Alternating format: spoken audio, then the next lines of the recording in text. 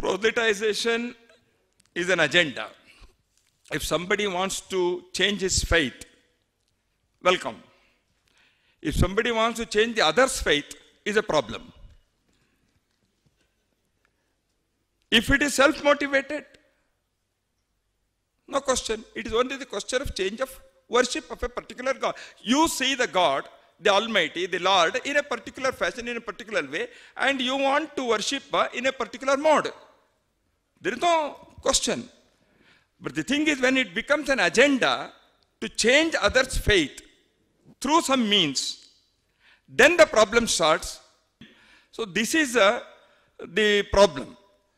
The religious conversion, recently when the Garvapasi debate took place, the challenge that was thrown to me is, okay, we will bring a law to stop conversion.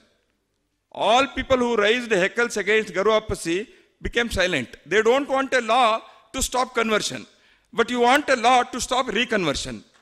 It cannot happen.